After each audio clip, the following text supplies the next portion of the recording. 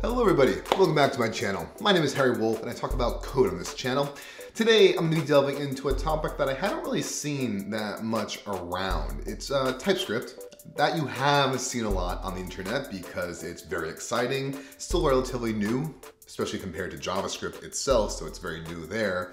And there's many blogs and videos, tutorials about how to use TypeScript. But the question that I want to kind of delve into today is, should you use TypeScript? And it's maybe a very personal choice, one that is truly up to you, depending upon your needs and desires. But I figured I'd kind of delve into this subject and explore both sides to answer the question if you should use TypeScript. And again, the ultimate answer is it depends. It always depends in the world of code and programming because nothing is really black and white. It's all gray.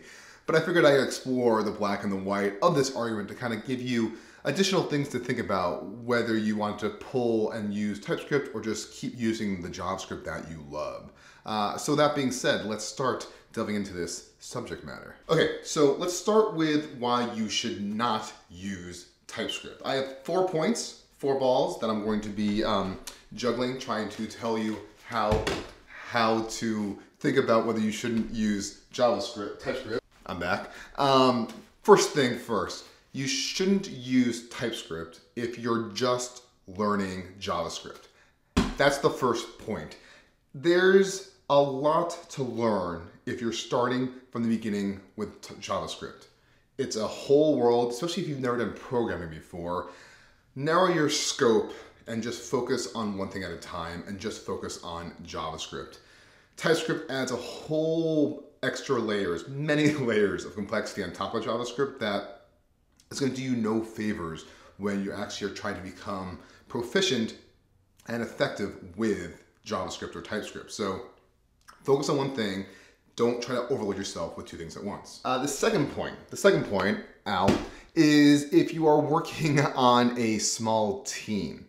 If you're on a team of 10 engineers or less, I would argue that TypeScript doesn't truly add that much value. Yes, it will definitely add some value if you add TypeScript at any point in a project's lifecycle, but if you have a pretty small code base and a pretty small team developing on it, less than 10 is my random number I pulled from, you're not going to be running into the issues that TypeScript tries to solve by making things a little bit more knowable and quantifiable. You can kind of just talk amongst yourself and know what's going on and develop the application. Which brings me to the third point, which is that JavaScript without TypeScript lets you move so much faster, like that ball. If you need to just get something out the door as quick as possible and not really worrying about is it right, is it fast, you just want to get it done and out there, don't use TypeScript. TypeScript will slow you down. It just either it'll slow you down or you're going to add a lot of any or unknown types everywhere just to not have the TypeScript compiler yelling at you. So if you're in a small team and you're trying to get things out the door and you don't really need all the things that TypeScript brings, just use vanilla JavaScript. You are able to just do so much more when you don't have to worry about types and making the type checking gods happy by making sure that everything type checks correctly. And the fourth point, which again I kind of said up front, is you don't want to. Just because TypeScript's there does not mean that you need to use it. I don't know if anybody's told you that, but it's okay to not use it if you don't like it.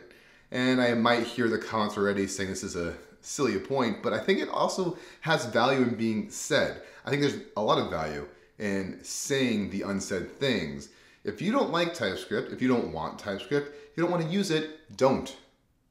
Listen to yourself, ignore the world, and focus on what you want to do most for your needs. If you don't want to use TypeScript, then do not. Okay, now let's talk about why you should use TypeScript. And the first and most obvious one is if you want type safety.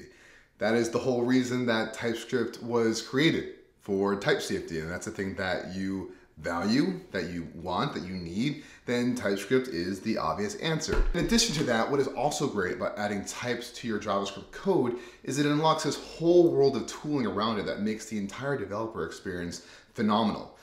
When you actually use a TypeScript code base with VS Code, with IntelliJ, all these other editors that can hook into IntelliSense, you get all these wonderful autocompletes and all these tools that are impossible in vanilla JavaScript land. Not fully impossible, but a lot harder. I love features such as being able to extract functionality into a separate function, or being able to just do code refactors without any worry. That's one of the coolest things I've seen, is if you want to rename a variable, TypeScript with IntelliSense and VS Code integration just works. It makes me no longer envious of the Java or other backend engineers' IDEs that have all these wonderful features that I can just now have my cake and eat it too. And speaking of cake, and by cake I mean backend developers, if you have a lot of backend developers that you're working with that are working on the same front-end code base, that's another reason to potentially turn to TypeScript, is that it is very friendly to backend engineers because it just looks more familiar. JavaScript kind of scares people sometimes. It can be a little bit loosey-goosey, a little bit too freeform, and by adding the loving comfort of types, you get this nice sense of familiarity for backend engineers to kind of pick it up and go forward with things. I mean, there's a whole page on the TypeScript documentation pages about TypeScript for Java and C# engineers. Like, it's very aware that it can help them get onboarded into the land of front end a lot easier. And related to that is ball falling. If you're working on a big team, which might involve back-end, front-end, full-stack engineers, and you have a big code base, TypeScript is, at some point, I would argue, essential, especially for a code base of a certain size, where it honestly becomes impossible to fully understand what's going on in every part of the code base. Adding types lets you get more control and safety as you develop and iterate on the product. It is so important, not just for a type safety side, but also for a documentation side. I can only tell you how many times I've read a code base and there's some function that has an options object, which is just a bag of options, and I have no idea what's on there. And that's terrifying to me. I have to kind of read the code and mentally map out what's going on to kind of piece together what arguments is in that options object.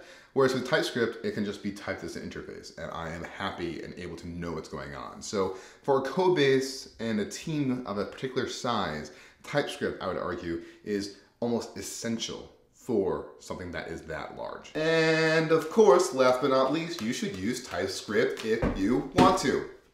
That's it. I'm not going to expand on it more. So, a few high-level points for you to consider about whether you should or should not use TypeScript in your projects. There's ultimately, the decision lies with you, what you want, what you need. Hopefully some of these points kind of add some more color to those decisions and makes you kind of think about things that maybe you did not already. But I'm curious to hear from you in the comments why you use TypeScript or don't use TypeScript, or where there's been a time where you usually use TypeScript and then you didn't, or vice versa.